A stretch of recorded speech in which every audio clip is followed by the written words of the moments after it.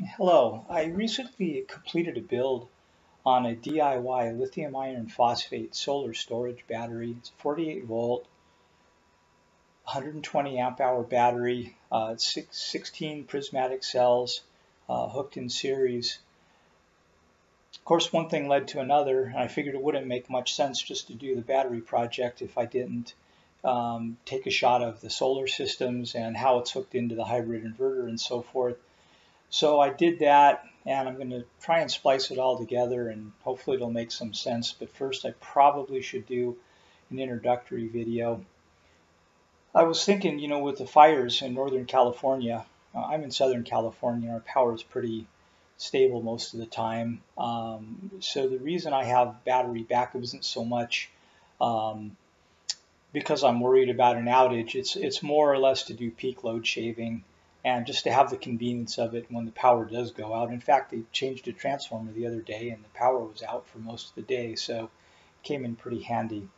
Anyways, that said, I have an architecture that's set up with a solar city system that was purchased as a lease 10 years ago when we first moved in. It's a 2.8 kilowatt system. It's a high voltage string, traditional inverter system on a 3 kilowatt Fronius inverter. And then after we redid our backyard and put in a pond and some water features, then we figured we're going to use more electricity, so I wanted to put in more solar. Well, I did some research and found that if I sourced the panels and the mounting hardware and the microinverters myself, I can install a system for less than half the cost. And that's what I did. So altogether now we've got about 6 kilowatt. The N phase feeds into a combiner box. It feeds to a sub panel that feeds to the main panel.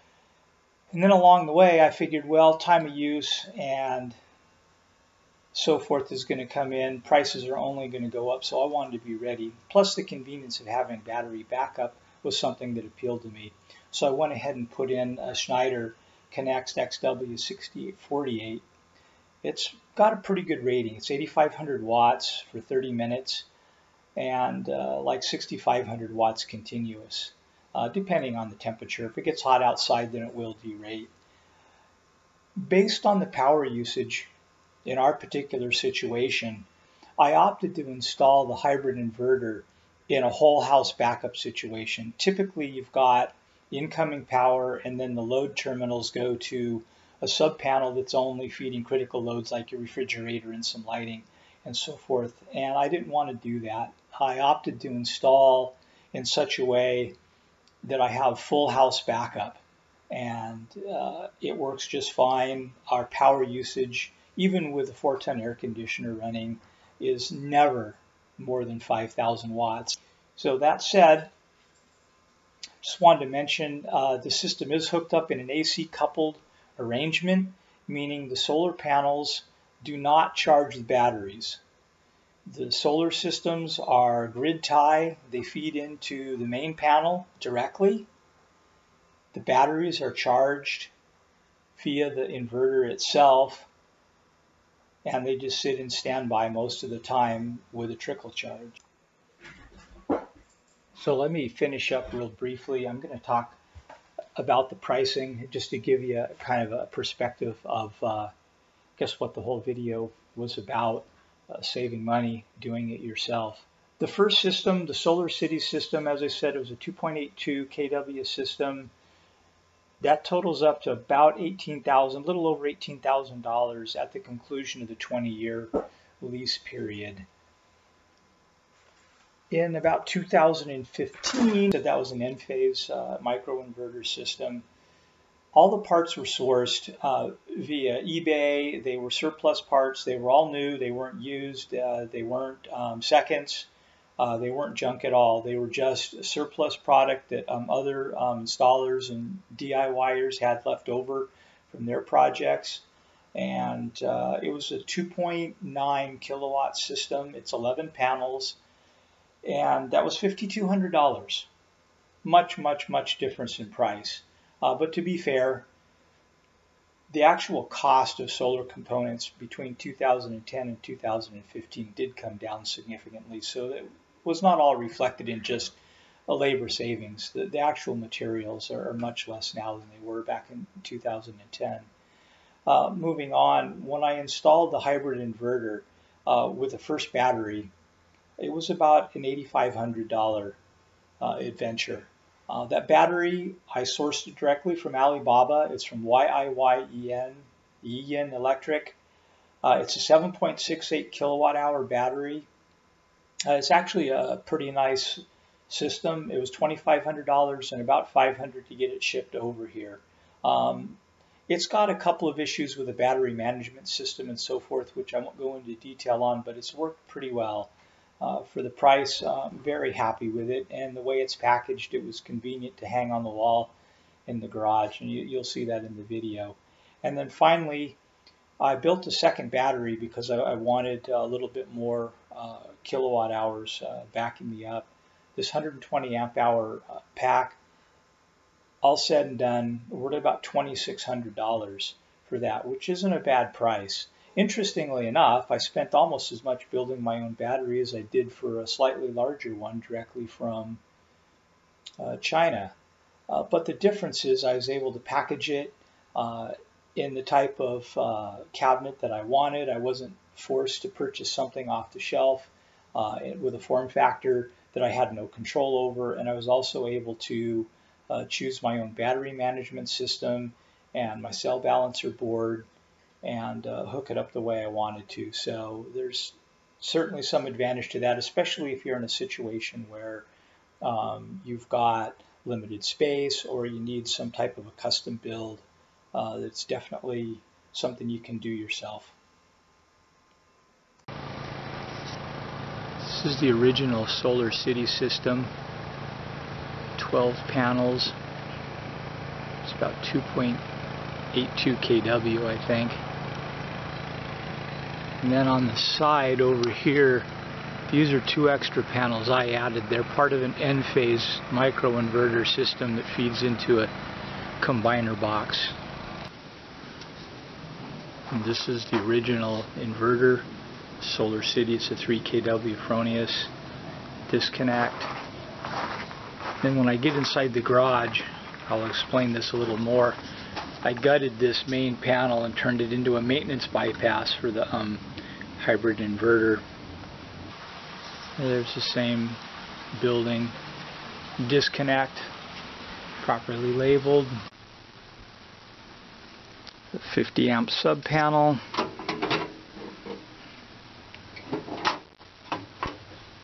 This is my combiner box. I've got a line filter in here because this uses power line communication to communicate with the Envoy, which would interfere with the Insteon system, which is at a very similar power line frequency. So this is the west side. This is my tool shack. Got 2 panels there, 2 on the other side. That makes 4. And then there's 7 up on the west facing roof here. Kind of hard to see. Maybe I can go around and get a better shot. There's the 2 and the other 7 for a total of 11 N-phase microinverter panels. So now we're inside the garage, just opposite the meter panel that I showed you outside where the maintenance bypass is installed. I can go into a little bit more detail. If you notice, there's a 100 amp and a 60 amp breaker in there. The 100 amp breaker is the bypass. It goes directly from the meter and nipples through the wall and feeds into the top of the panel here, if I ever want to do that. Right now it's off. The main power goes through the 60 amp breaker, through the box, into the junction panel under the Snyder inverter, into the inverter on L1 and L2 for the AC side, and then back out, and it backfeeds the bus bars through a 60 amp breaker in here. That way I backed up the whole house and I didn't have to add a sub panel just for critical loads. Our energy usage is so low, and this inverter has a capacity of 8,500 watts for 30 minutes. I can't see ever needing more power than that under any circumstances, especially during the day when the solar panels are making plenty of power to run the air conditioner and everything else. So I set it up a little bit differently than would be, I guess, normally described for this type of hybrid inverter.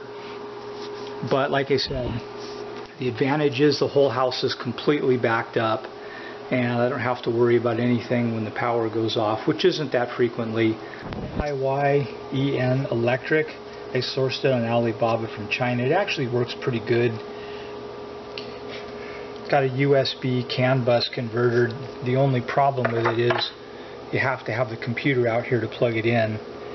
I don't know how to get it on the internet or on the network. I'm sure there's an adapter, but that is outside my area of expertise. It works pretty good, although the state of charge never seems to be accurate. I guess the main point of the video was the actual battery, the 120 amp hour battery that I constructed from prismatic cells, sourced directly from China. This is Saganai Engineering cabinet. It's just a generic 24 by 30 cabinet. And I wanted to tuck it into the corner here, so I did put it on sliders. So I can slide it out and I can open it up pretty easily and get into it. There's a direct readout of all the cell voltages. There's the main menu. I like this little color touchscreen. It works pretty good. This is a Ziva, Z-E-V-A, zero emission vehicle setup from Australia. But again, it runs on CAN bus. It's not on the network either. So I sent a few emails to the guy over there. He's thinking about improving that situation. But again, it's a little bit limited because I can't see this by logging in.